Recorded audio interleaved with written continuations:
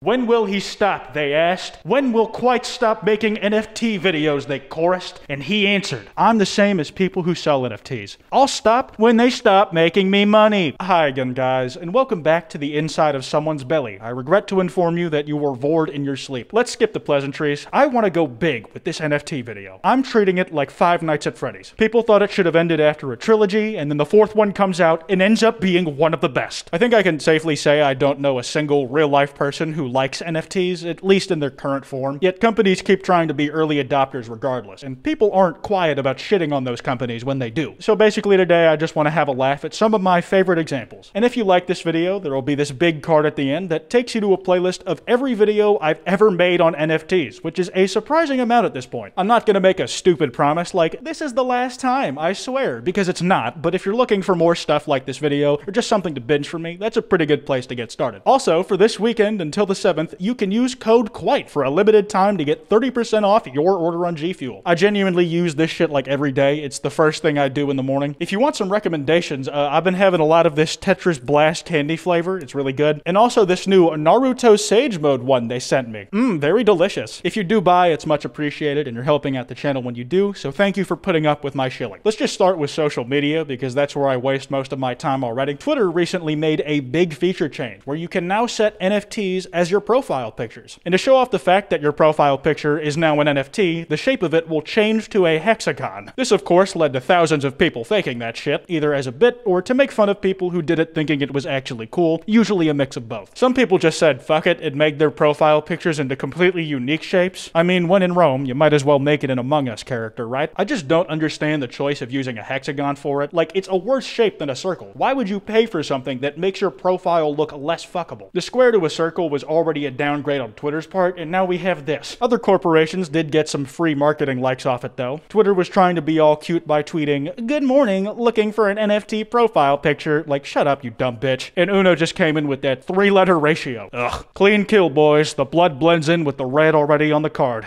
We also had a second NFT Twitter ratio. This one might be fake, but it involves my boyfriend Springtrap, and it's funny, so I'm gonna pretend. Burger King, thinking about a chicken fries NFT, and then a shitty PNG of an animatronic does a ratio on it 7 times over. YouTube, for their part, always making me mad by breathing in the wrong direction. Didn't even have to try that hard to get people pissed at them. In an open letter, Mrs. Wojcicki said they were always focused on expanding the YouTube ecosystem to help creators capitalize on emerging technologies, including things like NFTs. Cue the internet shitstorm. They didn't even say how they were gonna do it. They were just immediate calls to take the website behind the shed and stuff a grenade in its mouth. I think some of the funniest instances of what is essentially the NFT Red Scare, you know, where you're afraid anybody around you, your friends, your family, your neighbors, could secretly be a crypto head, when it's just a complete false alarm, like with Shonen Jump. So Shonen, the guys who run One Piece, Demon Slayer, My Hero Academia, and a fuck ton of other popular series, sent out this tweet that was obviously meant to get people excited. Soon you'll be able to show your Shonen Jump love in a whole new way. Exciting announcement tomorrow. And it got people excited, just like in the exact opposite direction than they probably wanted. Because it's been a trend as of late, people were just shitting themselves afraid that they were about to be spoon-fed NFTs by the holder of so much of their favorite media. And the replies to that tweet were, to say the least, vicious. They'd left nothing up for interpretation. If this is NFTs, I am canceling my subscription. I'm never buying anything with your company name on it ever again if this is NFT bullshit. I am warning you now that if I see an NFT, I will cancel my subscription. Piracy will also be absolutely on the table for affordable/accessible manga if it means I don't support pyramid scheme scams that hurt the environment. You get the picture, and it wasn't a pretty one. Shonen got the message too, and put our fears to rest with 3 words. It's not NFTs. Smiley face. I'm gonna be honest, I never even ended up hearing what the actual announcement was. I think it was clothes or something. I don't remember. I just can't imagine being the social media manager when all that shit was happening. I would have changed my underwear multiple times in the 4 hours between those 2 official tweets. This whole thing is riding on your back. How do you respond to that? Do you keep quiet and just let the announcement speak for itself? Do you diffuse the situation? Some people joked that it was meant to be NFTs, but they saw the amount of people saying they'd burned Shonen to the ground if it was. So to save face, they had to think of some shit to say instead before they ended up getting murked in cold blood. The guy running the Twitter was probably barricading his windows before they got the all clear to tell the public that the announcement wasn't a monkey Luffy. Now, out of all the NFT stuff I've ever seen, this next one is probably the only one I've actually been angry about, and it was when Stan Lee came back from the grave to promote an NFT of a character he made. I don't think I need to explain to you why this makes your bowels turn to mush when you look at it. It's like doing doing TikTok dances on somebody's grave. The worst part is that this isn't even some instance where folks are stealing something they don't own and turning it into an NFT unofficially, or even some fan work that is at least maybe kinda sorta in tribute barely. It's the official account of the now dead Stan Lee, strung up like a mannequin used to promote this piece of shit. I'm sure Stan would love this if he could see it now. I need to sprinkle a little bit of positive news in here just for my sake. In an increasingly rare moment where Kanye took a W, he said in the most Kanye way possible, "Shut the fuck up about NFT shit. My focus is on building real products in the real world. Real food, real clothes, real shelter. Do not ask me to do a fucking NFT. Yay. Ask me later. Stop asking me to do NFTs. I'm not finna co-sign. For now, I'm not on that wave. I make music and products in the real world." This comes with the big caveat that this is only a temporary Kanye win. It's in limbo because he said for now. The thing is with Ye, you just kinda have to take what you can get. It's either this tentatively good news or him threatening to beat the shit out of Pete Davidson. If anybody else was doing this, by the way, I would imagine that they were rubbing their hands together feeling creative as fuck with that they wrote down their message in all caps on a piece of printer paper and then just posted a picture of it to Instagram to tell us how much they hated NFTs instead of just saying they look fucking ugly on Twitter like a normal person. But with Kanye, I can absolutely believe that in his brain, this was physically the only way he could share this message. Now, you guys know I'm a bit of a gamer if I do say so myself. And games are like the most tech-driven medium I can think of. They are so intertwined with the technology behind crypto that people who play them are actively suffering as a result of crypto. Because people keep yoinking graphics cards as soon as they go on sale to mine crypto, just jacking the prices up to high fucking heaven. And because the tips of crypto and gaming's penises are so close to touching, it's prime real estate for companies to try and worm NFTs into their products to make some money. And I mean, they already kind of have in a way. In-game economies with real-world money value have existed for ages, and the rise of microtransactions and loot boxes fucking my wallet out the asshole is not a secret. Like, do you know how much money I've spent on Halo Infinite cosmetics? I hope not, because it's an embarrassing number. Let's start small, the folks who are remaining speculative about it and not jumping in forehead first. Nintendo, for once, is not pissing me off. Doesn't change the thousands of songs they recently struck off YouTube despite not creating an official way to listen to that music, you know, essentially destroying the only way to enjoy those tracks. But in an interview, they said they had an interest in NFTs, but only so far in as they are with all emerging tech, that they are waiting to see if there's actually something there that they can provide joy with, waiting to see what can even really be done with that technology in the future. This one's definitely on the less egregious side, but this little browser game I used to play a lot, Krunker, apparently started trying to sell NFTs in their marketplace. And it's funny because this YouTuber I watch, Strixo, just took 4 seconds out of a video that was otherwise singing the game's praises and jerking its dick to clench that penis painfully so it didn't get too comfortable with its position. Stuff. Speaking of the marketplace, no one wants to buy your stupid fucking NFTs. Shut up. If you don't know what NFTs are, good. Just know that they're really stupid. Strixo's an underrated channel, by the way. If you like people talking about games and shit, he talks about them all nice-like and shit.